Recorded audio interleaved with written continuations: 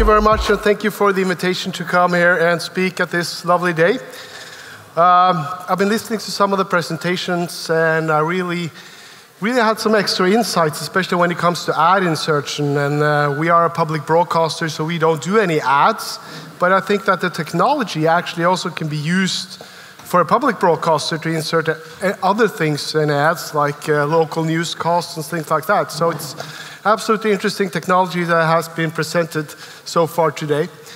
I'm not going to talk about technology very much. I'm going to talk a little bit about how we as a public broadcaster looks at the market and what's happening around television these days.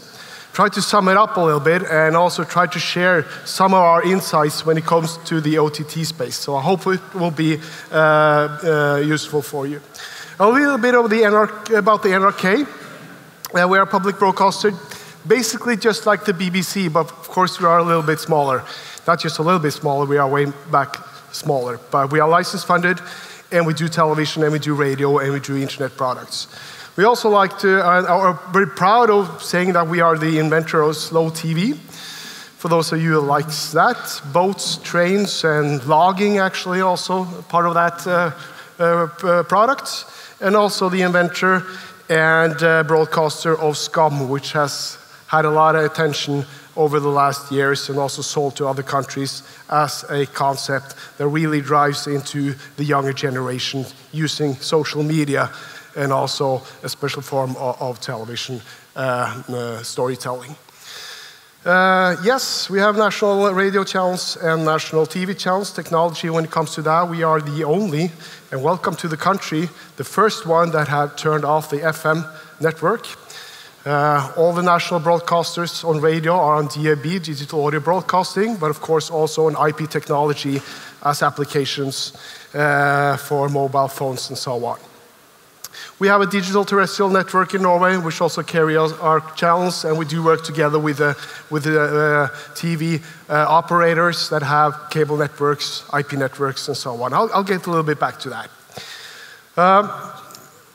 A little bit about our products. We have been deployed OTT-wise on most of the common platforms, as everyone have to be on these days, but we have been on them for some years. Apple TV, smart TVs, which smart TVs is actually beginning to be a little bit of a headache again. I'll get back to that. Game console setup boxes. We are on many of the setup boxes of the operators with our application, which is very interesting. And of course on Android and tablets and so on. So the television business is actually blooming. It's a great business, even though it's turned upside down for us traditional broadcasters. This is the number of households in Norway that has a television, and it hasn't declined very much over the years.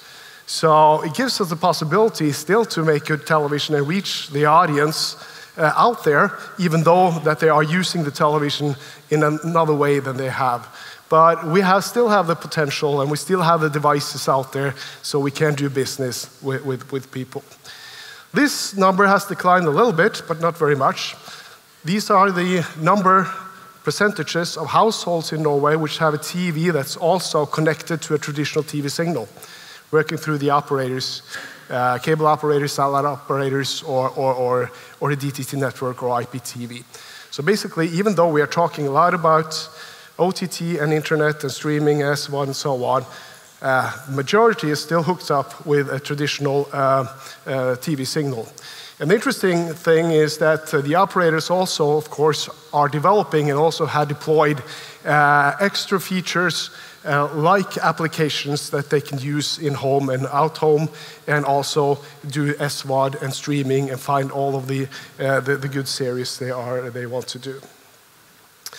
A little bit back to the tele, of course, it's not quite true that everyone has a television. Even though, like I said, over 90% have. If you look at the younger generation, we still see that it is a decline in television usage.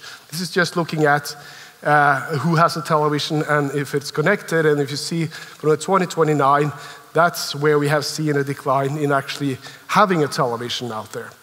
So if these are the cord cutters, not necessarily, they're probably more the cord nevers out there, the young people that are moving out from home and maybe using their PC and other devices to look at television.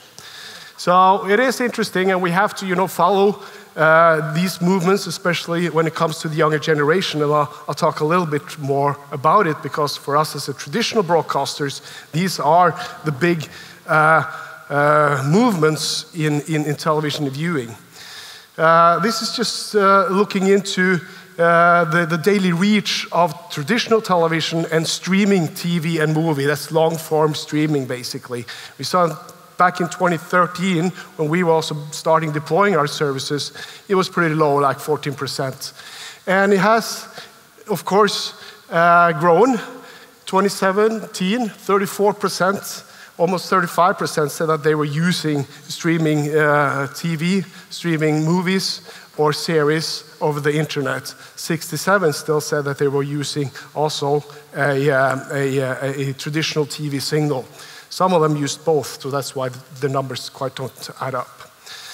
But I think what we should look into is actually the demographics of these numbers, because if you're going to look into the future, you have to see what the young people are doing today.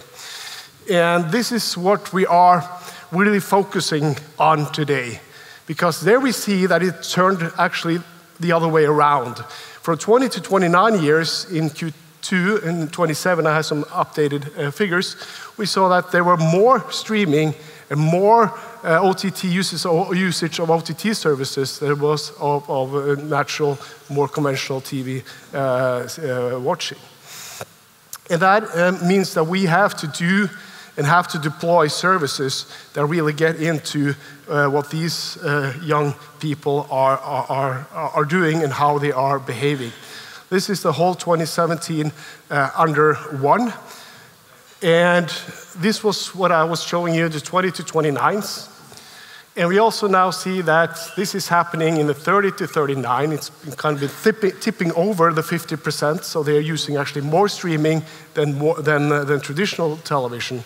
And we will see probably that this tipping point will move upwards when it comes to age. So we have to be really on the ball here to be able to actually serve these generations with the new way of watching television. And as we saw in Denmark also, we have some cable cutting in Norway. It's not been very much. Last year it was 11,500 less subscriptions when it came to pay TV. That's not very much, to be honest, but it is a tendency which is pretty clear. Because before you also saw that the numbers of subscriptions sold were equivalent to how many new households that were adding in the market, because there are like 40,000 new households every year in Norway. And they were actually more or less parallel, but now we see a little bit of dip. I don't think it's that much cord cutters, but I think it is the young generation that moves out from their parents and start their own households, not actually paying for television as we know it. So more like cord nevers. Hard to say, but anyway. OTT is growing in Norway. You see these numbers probably all over the world. But the last actually quarters, we're seeing a very, very high incline in usage. This is a daily reach. 37% say that they're using these services daily now, and it's been climbing all the way. No hockey stick, but the last year we see a real inclination on that part. We also see it from our service, because our service, NRK TV, which is our player, it's like the BBC iPlayer, and we also have NRK Super, which is the children's player, are pumping out bits and bytes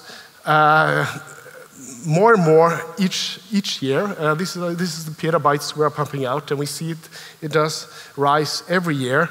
We should probably see that it will rise more, but it's a pretty good rise of streaming data volume that we see. And What we are now looking into is, of course, giving people higher quality. We've been talking about that earlier today with new codecs and higher quality like 4K and so on. The BBC actually today announced that they are going to do the World Cup in 4K HDR for some of their users.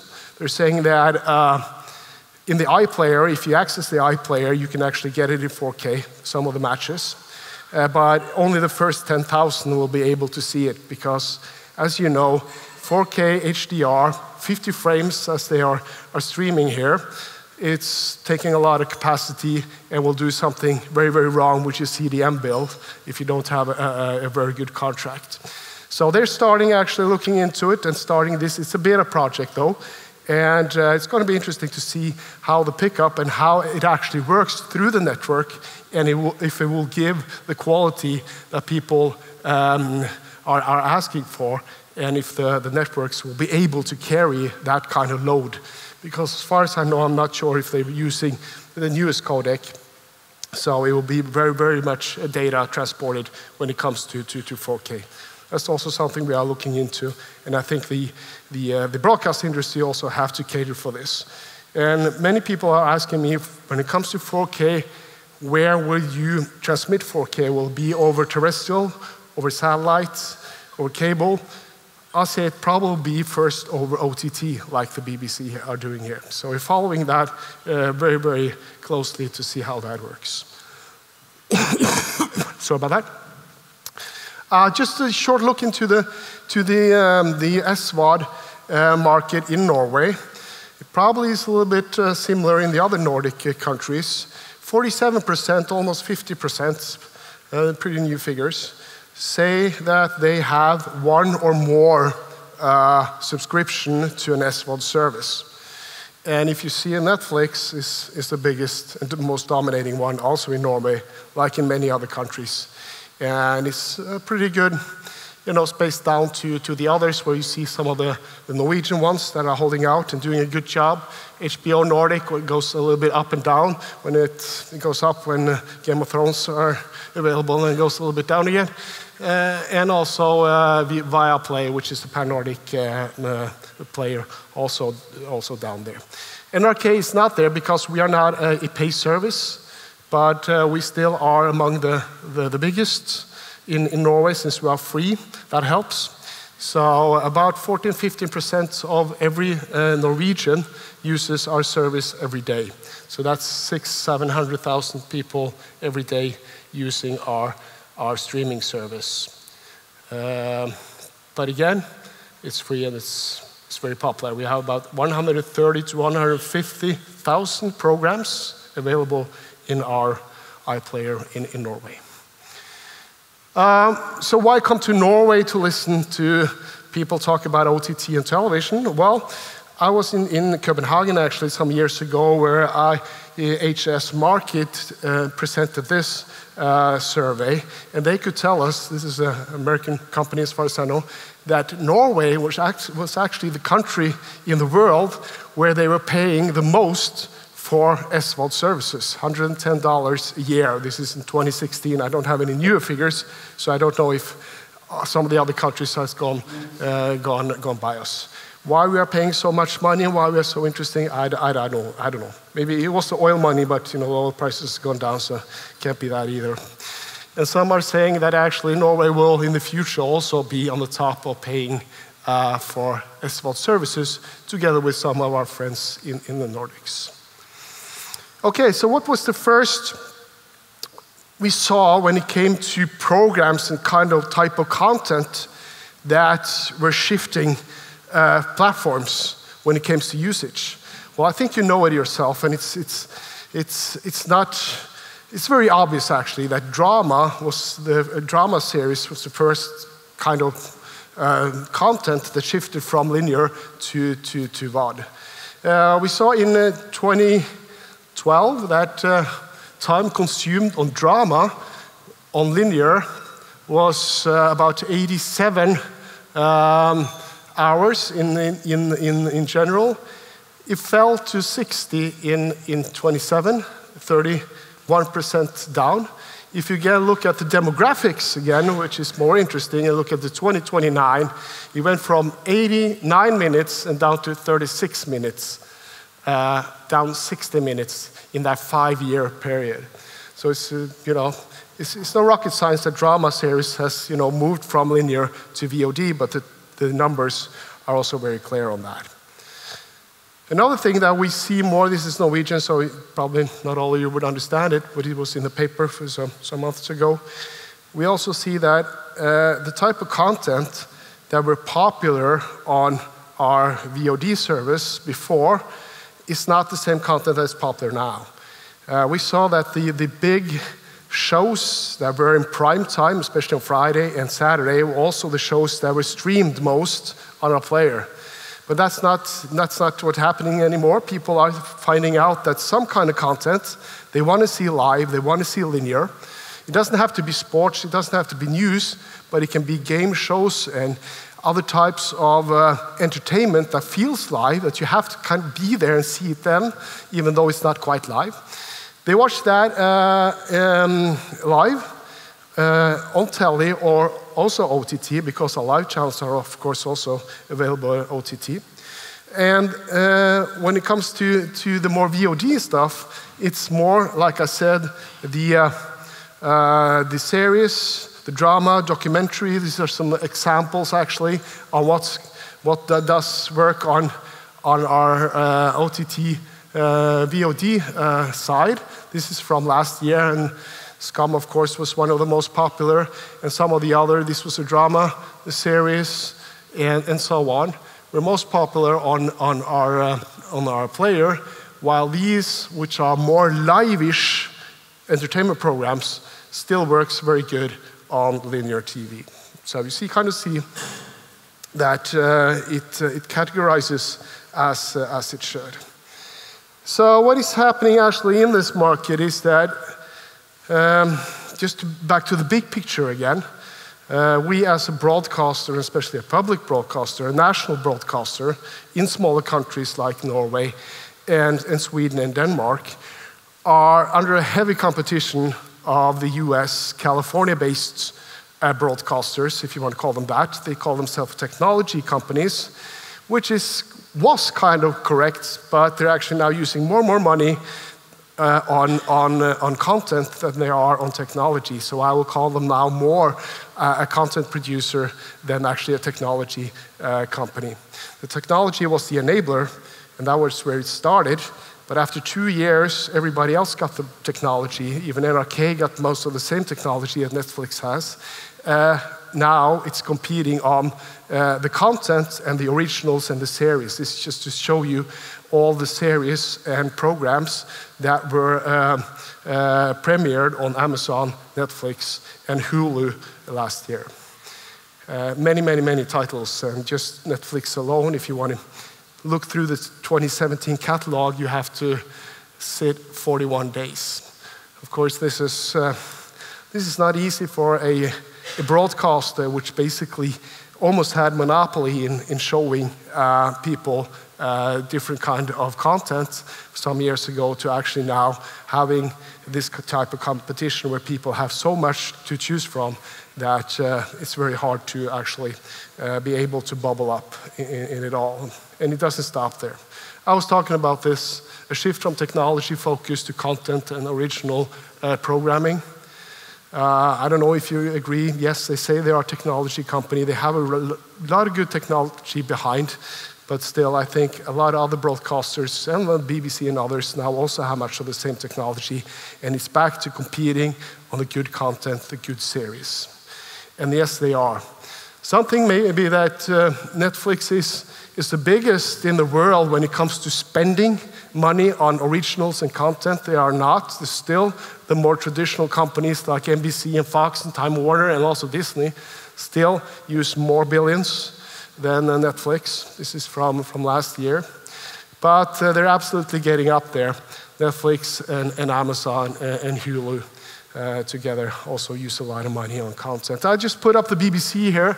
That's about 3.5 billion, around there.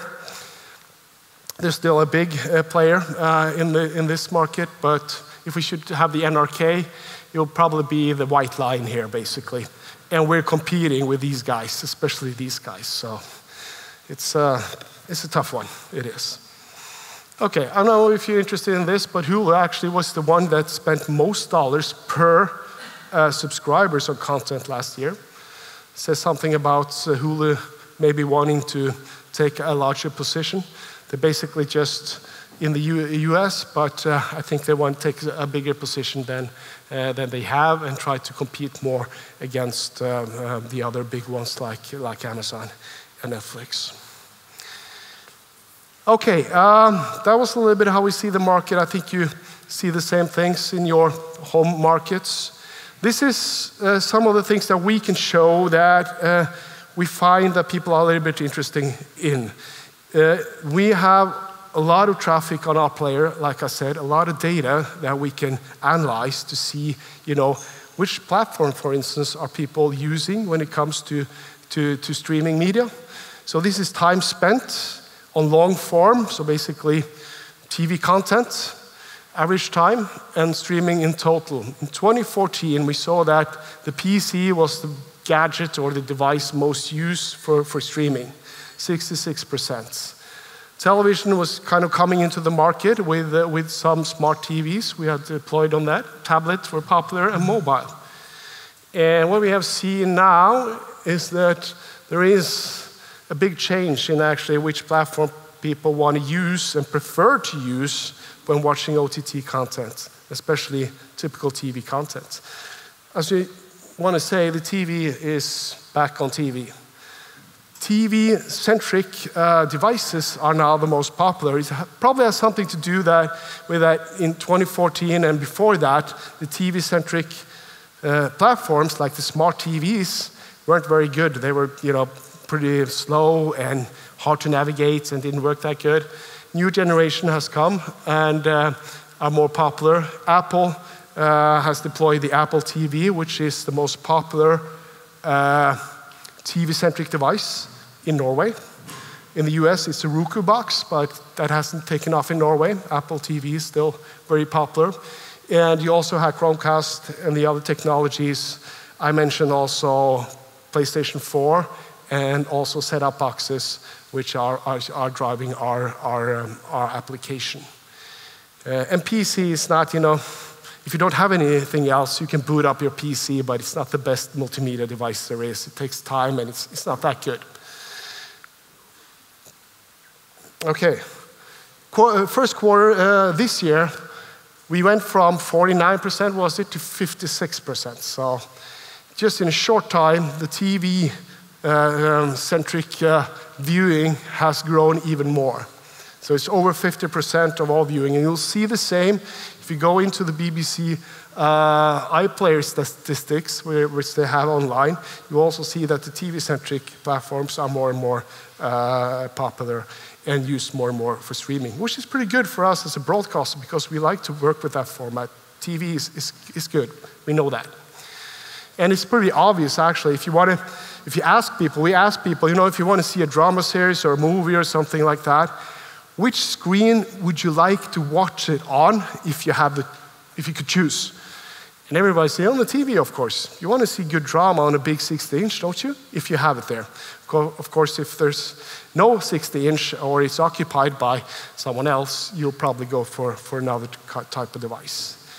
So that tells you, so if you want to, put a whole lot of money into the OTT space, and the S1 and the VOD space, you have to put it into the TV-centric platforms because that's where people are, especially when it comes to long-form content.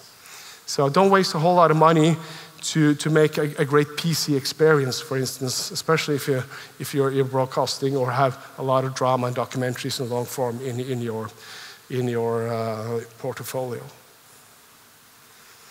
That makes sense, right? Okay, I'll wrap it a little bit up. I was asked, when it comes to the broadcasters, especially here in the Nordic, who do you fear most? Who are, the big competition? I already told you that Netflix is, of course, one of them. It's not the other national television stations like TV2 or so on. It is actually the ones that are generated or come from California. And I think I can agree with actually Reed Hastings that also said this just last year, that he finds Amazon scary.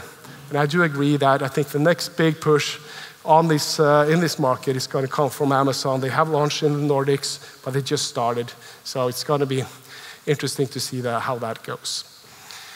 Of course, also HBO and other of the streaming giants producing local content. They have already done that. Netflix have titles out there already, HBO also from the Nordics, which we always said that we were always going to be best on the Nordic drama. And we're going to be alone because we are the ones that understand it. But there are good production companies there that are also making Nordic for these companies. And of course, if Amazon and Facebook are going to buy the rights for Premiership and for the Norwegian football, that's scary things also. So what do we do in the Nordics when it comes to our public broadcasters? We say that we're going to cooperate. So we're going to cooperate with Denmark, with Sweden, with Iceland and Finland, and we're going to make more Nordic drama and that we can air on our different VOD services without the problems with rights and so on. So that's one of the things that we are doing on the content side that we hope will do something with the competition. I think I'll just leave it there, Ben. I could talk for hours about this, but that was a little bit of the inside of the Norwegian TV market and how we see it, and also, the competition out there. Thank you. Let's give a round of applause. Let's move over this. Sure, we can do that. So, questions for Bjarne? Yeah, there's one over here. If we just wait for the mic, just coming. Sure. Still there, right there. I'll just get my water here. Just a short question. The spend on Amazon and Netflix was about $60 per subscriber. What's your spend currently per subscriber or per user? I should have known that, but I haven't done the numbers there. But of course I should. I should have known that question came. But the problem, we have to make drama that is just as good as Netflix Queen, for instance, because also Norwegian audience wants the same quality that they make. And we're like 5 million people, and we don't have that kind of money. I think that our drama series cost about a half episode of the Queen, for instance, in England. But it has to be just as good. And that's the problem. So we don't spend that type of money on our content. And it's a big numbers game, right? But you're making up for it in terms of creativity and innovation, right? Hopefully we do. Yeah. So you've got this amazingly successful series show, Scum. Yep. Right, which I've learned today, have sold to one of the biggest internet platforms out there, Facebook. Yeah, in the US, they have bought some of the rights, yes, that's correct. You've done the reverse. Yep. I think that's what you have to do. You have to be bold and you have to be creative when you're working in this market, because the big numbers game, they already have 120 million, subscribers. They can use a lot of money to make fantastic drama series. We have to be, we have to experience more and try to find something new that will work. So it's not necessarily about all the money you put on the screen, but also about what you do with it and how creative you are. I think we heard this morning from Tina Discovery. It still comes down to the quality of the story. Absolutely. Any other questions for Bjarne? No, we're not going to do the World Cup in 4K. BBC is going to do it, but we're not. I always get that question, so I'm just going to answer it. Yet? But maybe next time. Never say never. Right? Never say never. Maybe next time.